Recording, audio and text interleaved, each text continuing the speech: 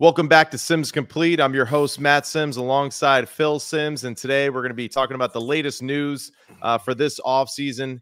And we're going to start off with Shedeur Sanders, prime time. Yes. And some of the comments that he have made recently regarding the NFL draft, for not this year's NFL draft, but for next year's NFL draft, talking about his son and his projection potentially.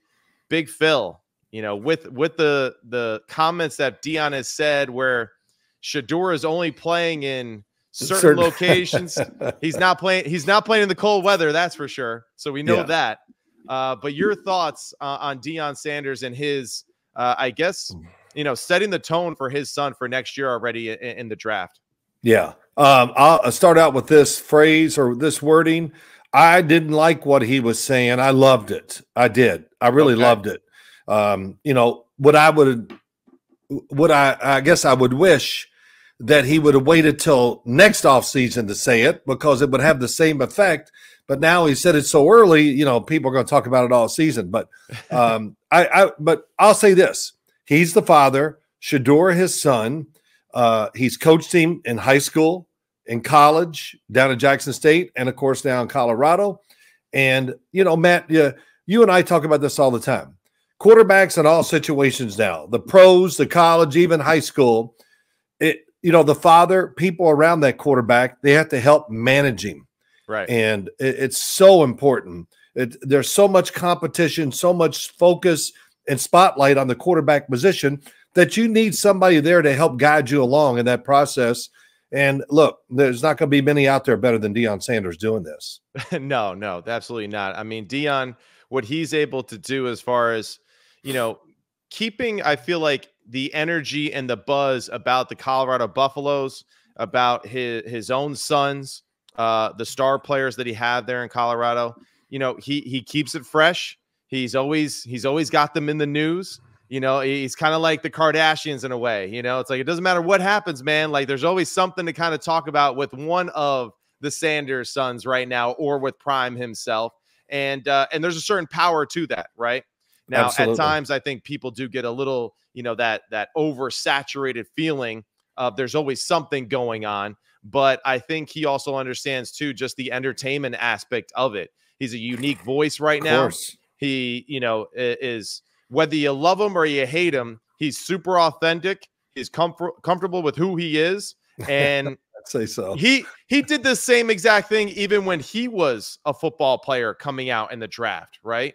I mean, he was basically saying, like, how was the story goes? He told the story about how one team called him and he's like, hey, man, that's great that you like me and you want to draft me, but I won't be there when you pick.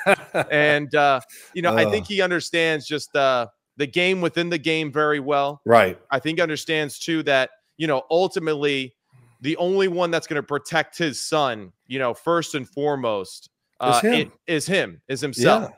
And I think he understands that part of it extremely well. Well, let me say this. Yeah, go ahead. No, go ahead. Well, I just want to say, look, I have followed his son and Dion in his coaching career and Shedeur's playing career. I saw him on TV a couple of times, I think, when he was in high school. And I was like, okay, he's kind of got the look, but I didn't come away going, wow, he's going to be a pro quarterback. Then I saw him down at Jackson State. And I thought it was a little rough, as a freshman, nothing extravagant, but it's amazing. Not amazing, but he has definitely just gotten better every time I've seen him. And then I thought last year at times, watching him play for Colorado, I just said, wow, he's a pro quarterback. And not only a pro quarterback, a pro quarterback's going to be drafted high. Yeah, for sure. He definitely has a lot of the talents and the attributes that you look at that you want to see in a pro quarterback and a high caliber pro quarterback. Right. The whole discussion about Jaden Daniels this offseason and his frame and those things, I think some of those questions will come up for Shedeur as well, because he is also a slimmer frame type of player. But, you and I, we have said this multiple times on this show when we discuss quarterbacks. We just don't give a damn anymore. If you can play, you can play. And, it's up to the quarterback, too, in protecting himself as much as it is the coaching staff protecting him, too.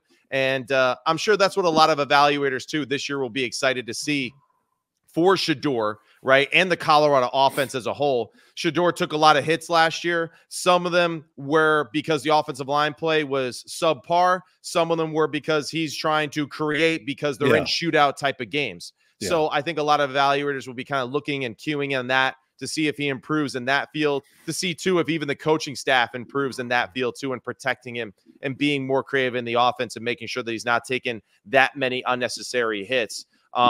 Good thrower in the pocket, real tall. He's long-limbed. He does a really good job throwing the football down the field. He moves well. He's not like a super agile, creator with his feet, but he's good enough. He's good enough.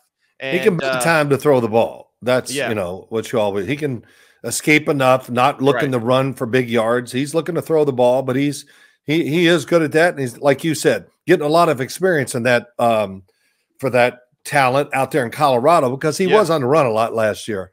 No doubt. And listen, this is where we've had this conversation multiple times about quarterbacks.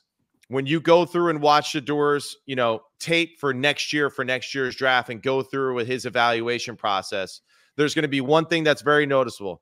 He's played a lot of football, and that's always a benefit to, I think, anyone who's evaluating. You're going to be able to start from Jackson State all the way through Colorado and see a ton of snaps, a ton of throws, and it's going to be an easy process for that regard because you're going to see the growth at the position and not one of those one-and-done type of football players. Yeah, well, that offense, again, this year will be around him. They got a new offensive line. So I just thought it was interesting that Shedeur Sanders brought this up. And I said, we need to talk about that because it doesn't bother me. If it was me, I wish I'd have done something like that. But I would do it before the senior year, not before right after their junior year. Yeah, I didn't say that right. After his senior year. So when he's getting ready for the draft. So he put the message out there early. That'll be talked about a lot once this season's over, and we'll see how it goes.